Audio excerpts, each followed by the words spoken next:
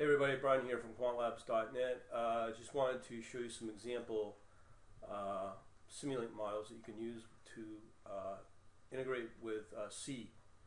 There is some examples here. If you come under MATLAB examples, just do a search on C code.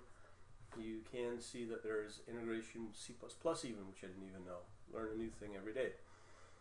Anyways, the one I'm using is this one. Integrating external C++ into a Simulink using stateflow. The reason I'm choosing this is because it's easy. So I'm in my Simulink right now. So let me just show you how this works. I'm going to run it.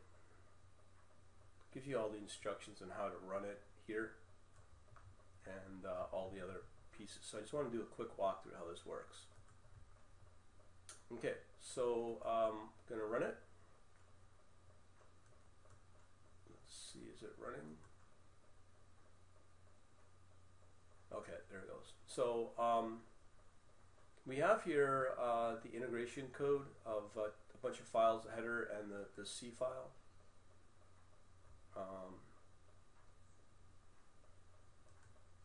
Let's see. I just got to switch over the proper folder. I have given that list. Just go over to it. Documents, MATLAB,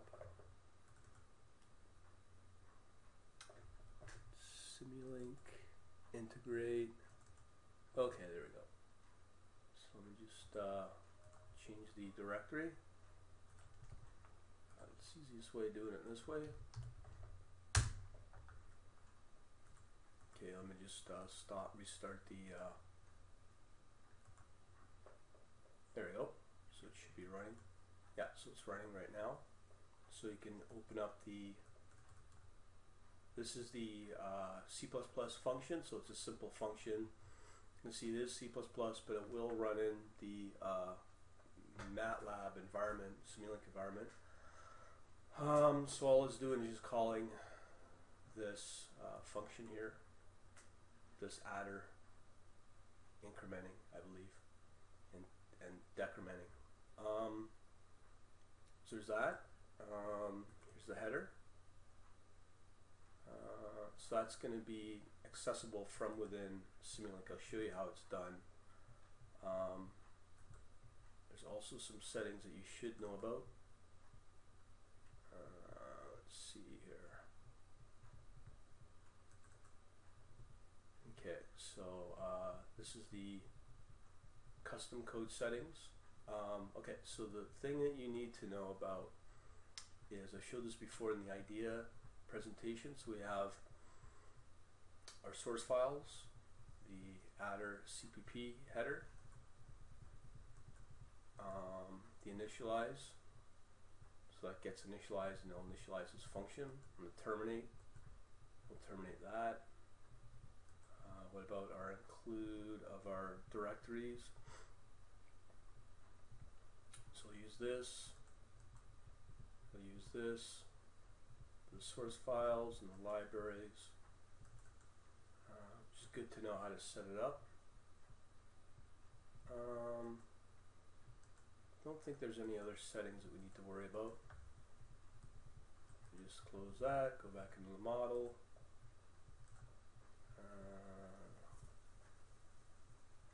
Stateflow target, I've not seen this yet, so so it looks like it's all the same. Okay, so we have our configuration settings for the which essentially this sets a target. The language, you also have to set your compiler by running the setup hyphen, I think it's mex, something like that, just to tell MATLAB where the compiler resides. And of course there's a documentation, there's some limitations. This takes a little bit, it's loading up the helper file. just want to highlight, yeah, so here's the documentation, blah, blah, blah, blah, blah, as well as the limitations as well. Alright, so that's working. Just wanted to show you that.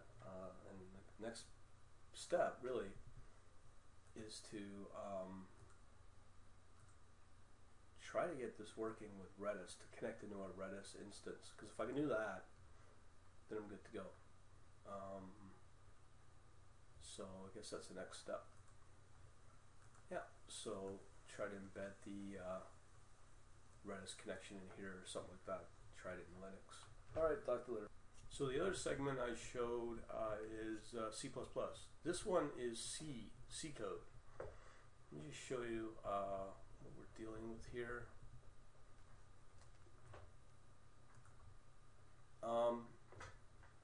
What we're looking for is integrating. Okay, so that's the C++. This one is including custom C code functions and structures. In order to run it, you'll see there's an example and a code tab. To load up the model in Simulink, you just run these commands. As you can see here, this is what will load up the model. Once you do that, you should get something that looks like this. Now, I didn't mention this in the other video. You need to ensure you enter in INF because it's previously set at 20 or something, but you just come in to run it infinity. And let me show you.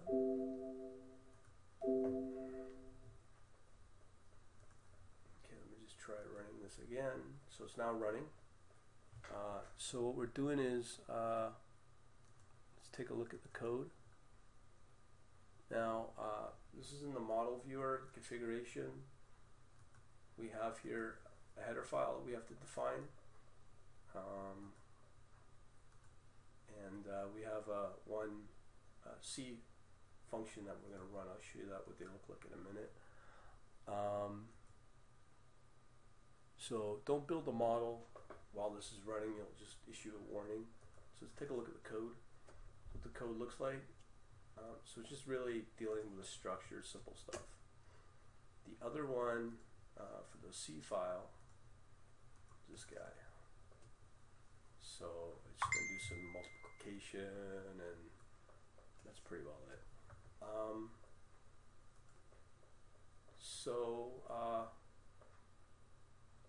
There's another section on running C++ from Stateflow. I'm not going to get into that. You know, you can look at this or at the other example in the other segment, the help files. That's pretty well it. Like I said, I'm going to try to run this in Linux. The thing is, I'm going to be sticking with this C function. Also, you'll see here that this is where it's running the actual C source files. And put this back to 20. And I'll run it. You can see the highlight changes to blue when it's running. It's always solid blue in the Stateflow. As you can see here, that's how fast it is. That's pretty well it. So hopefully this will work. We'll test it out. Maybe I'll put a little function here called the C file. Or sorry, it's called the Redis. Hopefully this will work. Wish me luck. Hey everybody, Brian here. Just trying to show you the custom C code with Simulink, or in this case it says Stateflow, but Simulink as well. If you come under code, for code generation, code options, code generating options, which is here, make sure you've got this clicked on, the create. We also have some other areas that we can look at for traceability. I'm just going to leave it off, but come under options, make sure as you usually have your compiler set, your proper target, which showing you how to do that. The right language of C, and just in this case I'm just generating code only. Also, you want to make sure that you've got your diagnostic viewer viewable too, just to see the messages. Just right here. So let me just clear this log. And then what we're going to do is we're going to just get rid of all the code. Sorry, all that stuff. So we're going to generate code. So it's a warning. Nothing to worry about. Here's a report. So here's the code. This is the main. All our usual boilerplate code for a Simulink code generation. Also, we have some additional stuff. Maybe a data file, I guess. Supportive utility files. And most of all is a custom function that we've been playing with. This MyM functions part of that process. So it does get generated. I just want to show it to you. It's pretty cool. And try it out in Linux, see what happens. So here we are in Ubuntu Linux. We have the model, which is here. I've changed everything as the following. So basically what I had to do was to get the build working, if you come under the Simulink integrated with C folder, just pull that up. Yeah, so this is what we want here. I've included, this is the original my function. I've also included all the Redis header, hi Redis, the library for Redis right here. So it's part of this library. Here's the function to call Redis. This right here. This is just to test a connection. But it should print something out, but it doesn't. So basically this is where you can get the source code from, this right here. So that seems to build okay. And the parameters for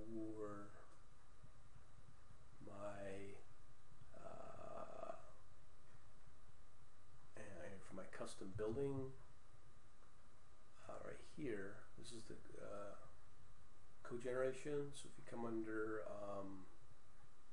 custom code, everything's the same. So I've shown before in the previous segments. The only difference is I've added where the lib-hi-redis a file is for the library. So you have to specifically state that or include it. Okay, so knowing that, we should be able to build with our tool chain that I've shown before. Let me just clear out the diagnostic viewer.